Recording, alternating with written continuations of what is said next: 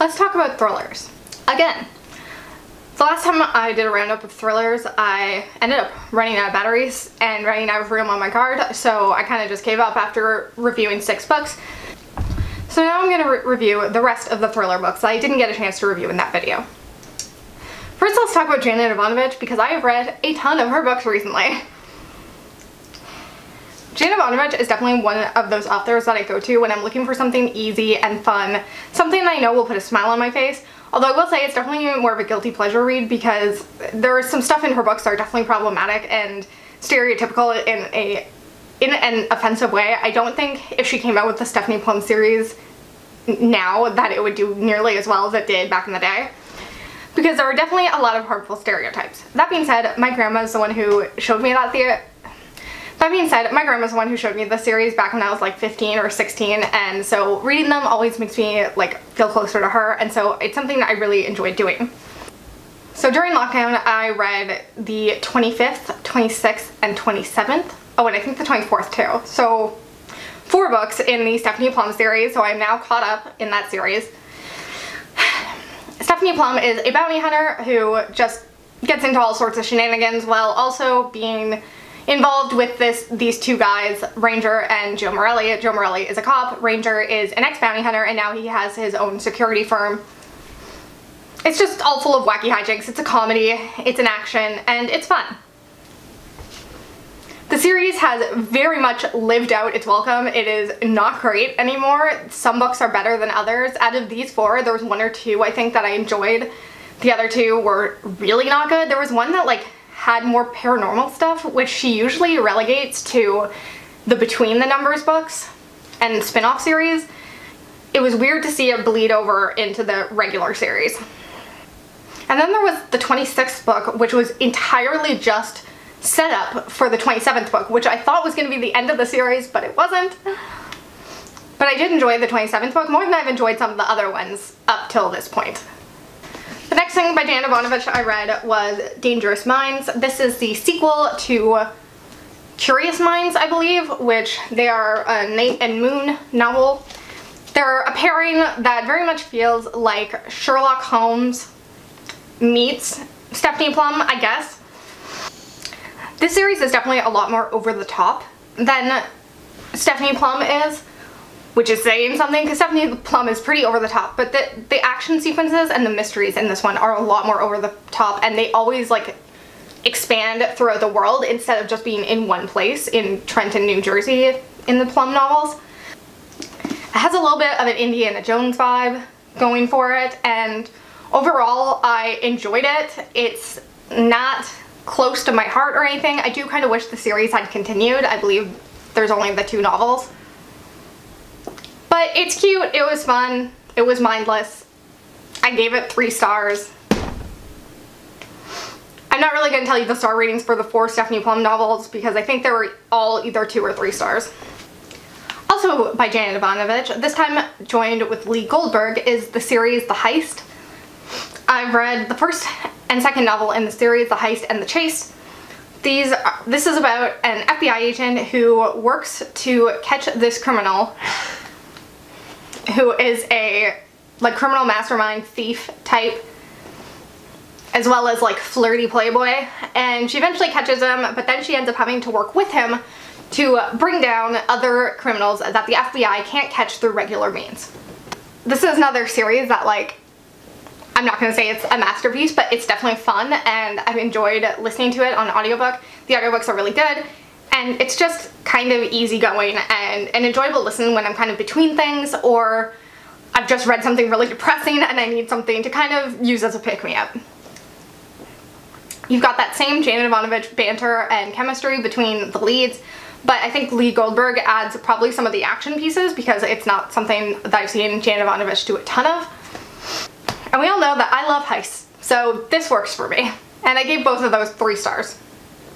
Another thriller, mystery, crime situation that I read was The Likeness by Tana French. I love this series by Tana French. This is the second one in her Dublin Murder Squad series. I love that they are such deep character studies of the detectives that are the main characters in these novels. In the first each book in the series looks at a different detective, which I think is such a great idea because it means that you never know what's going to happen to the main character because like they could actually be in danger, which is something that is completely new in the crime genre or just any series really. You always know that the main character is going to survive because they have to show up in the next book. Where in this series, like anything can happen, and I love that. It just means the stakes are that much higher. In this book in particular, the main character, Cassie Maddox, hears about a girl who is dead who looks exactly like her and is carrying an ID with her old undercover info on it. So she decides to go undercover as this dead girl and try to figure out who murdered her. It's kind of a ridiculous premise, but like, I love Tana French's writing so much. It's so introspective, and the vibe of this book was very like dark academia, but like these kids that she's investigating, they don't really go to school, but she just kind of hangs out with them and forms different bonds with each of them, and you truly do start to wonder where the book is going because I feel like it could go any way. I will say that the mystery elements aren't necessarily the strongest part of her novels. I feel like they're usually pretty obvious. It was super obvious in the first book. This one was slightly better, but it was still pretty obvious. But the character work and the writing more than makes up for that. I gave this 5 out of 5 stars. A book I read recently was Little Boy Blue by M.J. Arlidge. I have raved about this series by M.J. Arlidge. This is the 5th, I believe, book in the D.I. Helen Grace series, and this one has kind of ruined the series for me, honestly. I really did not enjoy this one. There was an instant where it just kind of took a turn for me and really pissed me off, and they wrote their way out of that, but after that, it made it more possible for me to see the flaws in this series. One of the things I don't often like about crime series is that you don't get to know the main characters enough. They just kind of become this personality-less crime-fighting robot characters, and that's kind of how how Helen Grace is. And now that is part of her character. It's starting to grow a little old considering this is the 5th book in the series and we still know pretty much nothing about her as a person. The part that really ruined this book for me was that they started focusing on a trans character, and the way that M.J. Arlidge wrote about this character was just so gross, and the way they painted this character and tried to make them into a villain, the whole thing was like, it just completely put me off to this series. And like I said, they did write out of that and went a different route, but it was just, stop using trans people as plot points. It's not cute. So I don't know if I'm going to continue on in the series because I'm just kind of over it. The problem is that I, of course, own the next 3 books in the series, so. I gave this 1.5 stars. It sucked. The next thriller I read was An Anonymous Girl by Greer, Hendricks, and Sarah Pekkenen. I read The Wife Between Us by this author duo, and I really enjoyed that one. I didn't enjoy this one as much.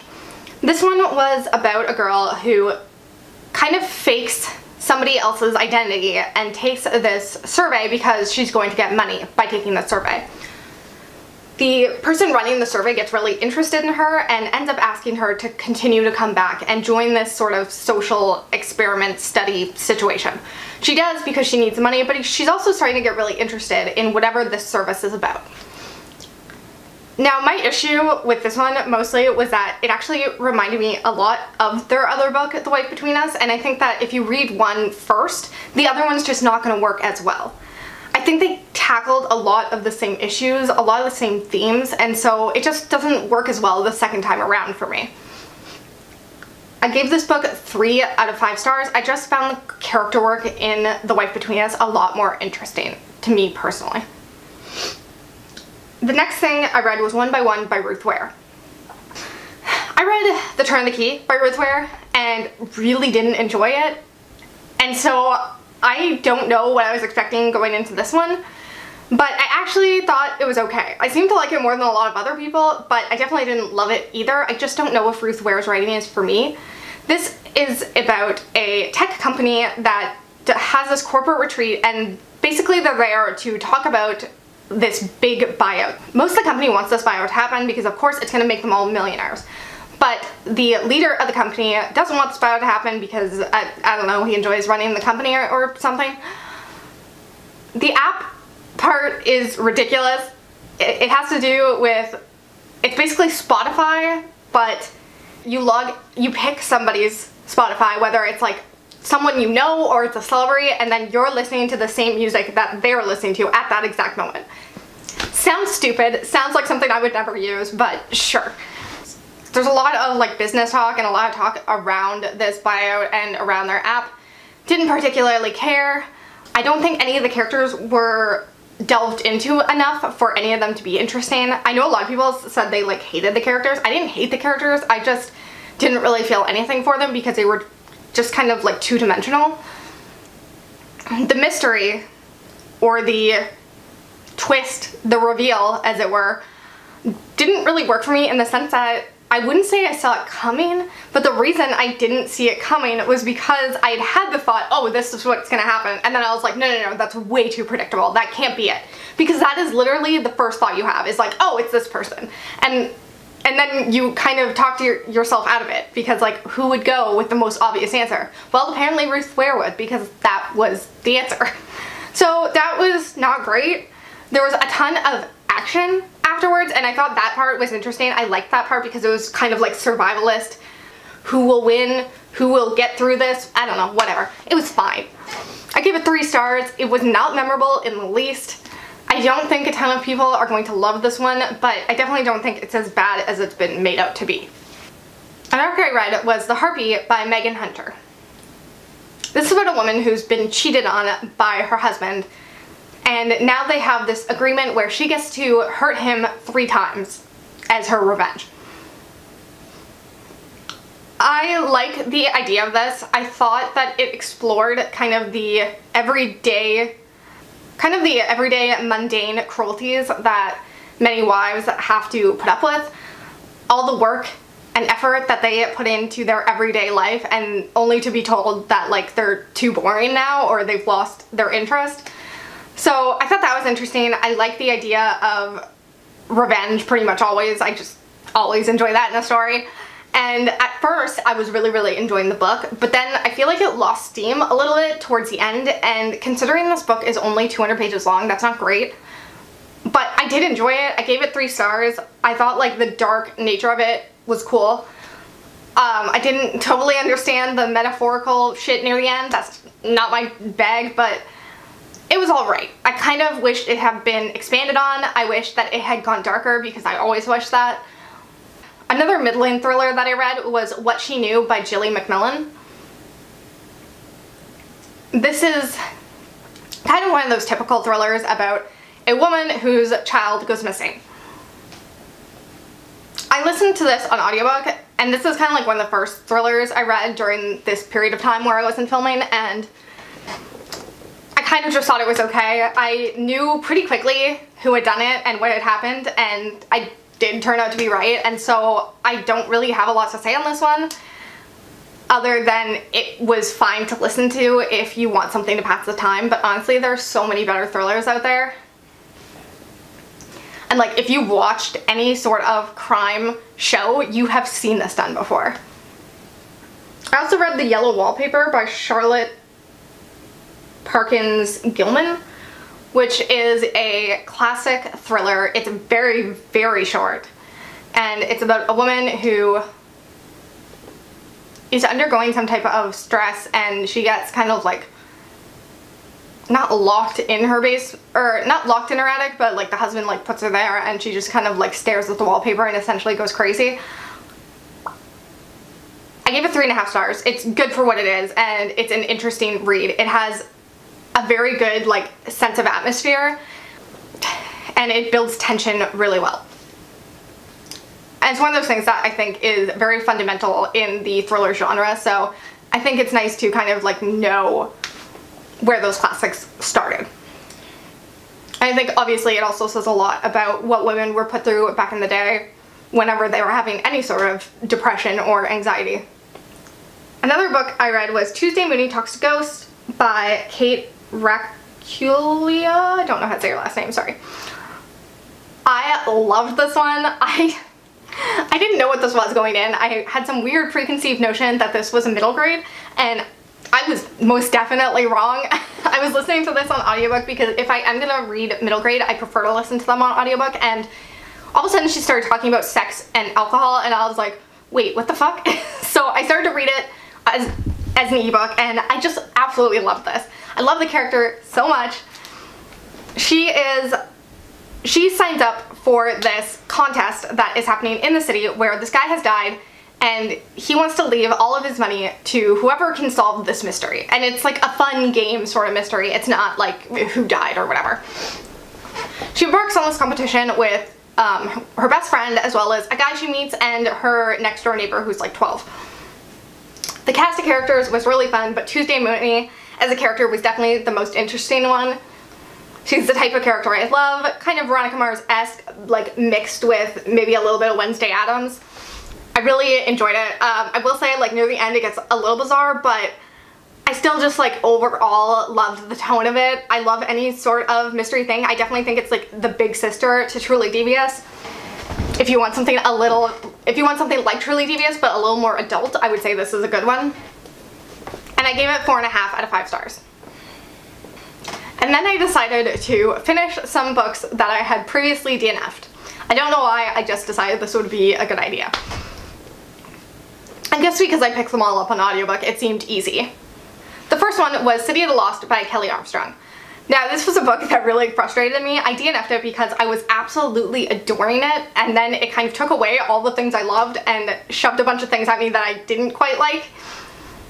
Essentially, this was about a girl who has to upend her entire life and go into witness protection, where she basically resides in this tiny town that is completely off the map, and it's all former criminals or people who are in witness protection who live in this town that is completely secluded from the rest of the world.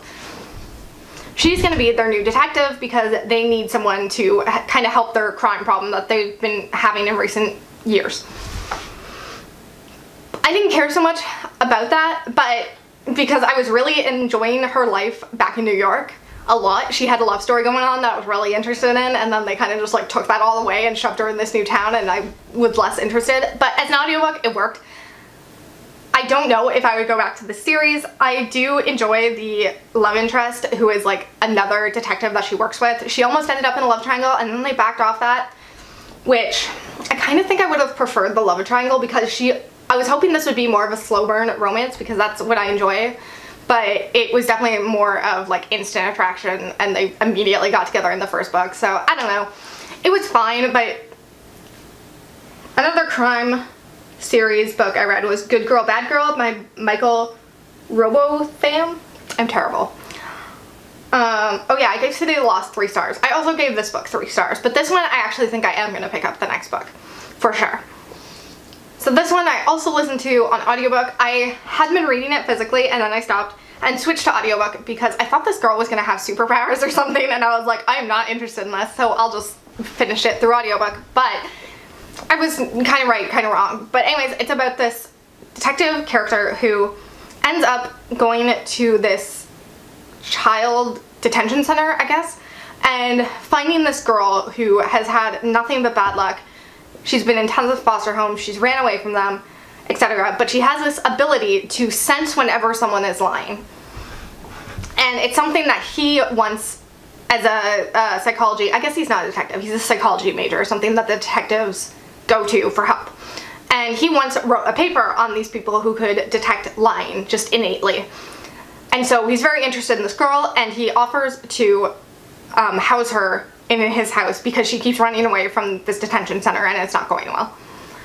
So I just love like their dynamic because it's very like odd couple, I guess, because she's such like a rebellious teenager. I mean, I think she's 18, and he's like this professional dude who's trying to get his shit together. It's just a fun, odd pairing while they also try and solve crimes, and I enjoyed that he's into psychology because I always think that's interesting. So I definitely think I'm going to pick up the next one. I loved both of them as characters, so it worked for me. The other one I previously DNF'd and decided to finish was You Should Have Known by Jean Hanff Korelitz. So this was turned into a TV show recently called The Undoing, starring Nicole Kidman and Hugh Grant. And I have no desire to watch that, not gonna lie, but I kept hearing about it, like everyone was talking about it for a while, and I was really scared that I was gonna get spoiled for the book, and because I previously bought the book, so I was like, well, I'm gonna finish this before I get spoilers. The problem is the book is so dense. Like, there is little to no dialogue in the book. It is just entire paragraphs of her inner, like, thoughts. It's just a lot to get through, and I just like found myself getting through it so slowly, so I finally just got it on audiobook from Audible and listened, and it was so much better as an audiobook. It was actually enjoyable as an audiobook. I liked it so much more because the story itself was interesting. I just couldn't get through the dense text. It's about this woman who is a psychologist, and she's writing a book called You Should Have Known. And it's all about how when you see red flags in a relationship, you have to listen to them, because 10 years down the line, you're going to realize that, like, you're with this horrible person that you don't want to be with. And she says, like, the entire point is to listen to your gut, because you knew these things from the beginning, you just chose to ignore them. Anyways, of course, this book is going to be about her husband and how she should have known because he's a monster. This was not really a thrilling thriller. This was very predictable, but once again, I just really enjoyed the character work. I will say it took a while to get there. Like, the first 40 or 50% was such a slog. Like, just get to the point. It was really only in the last 10% that you truly knew what was going on. It was a 3-star. And then another thing I read was a comic, which was the adaptation of The Girl with the Dragon Tattoo. I read the original book and did not love it at all. I just thought it was so boring and also kind of confusing, but I do love the movie. I always thought Lisbeth as a character was fascinating, and it always annoyed me that the books don't focus on her more, and so I just didn't want to slog through like hundreds and hundreds of pages just to get little bits and pieces of her story. So I saw that it has a comic book adaptation, and I decided to read those. So I read all 3 of them, and I really enjoyed them. I found that they were a perfectly acceptable way to intake that story. Sometimes, like, the adaptations can just be confusing because they're trying to get so much information into little pictures with very little text, but this totally worked. I gave those 4 stars, and I really enjoyed them. I will never go back and read the books because I just don't want to, but it was a good story, and I enjoyed it. So I believe that's all the thrillers I have. Thank God. So I hope you liked this video, and I hope to come back again soon. Bye.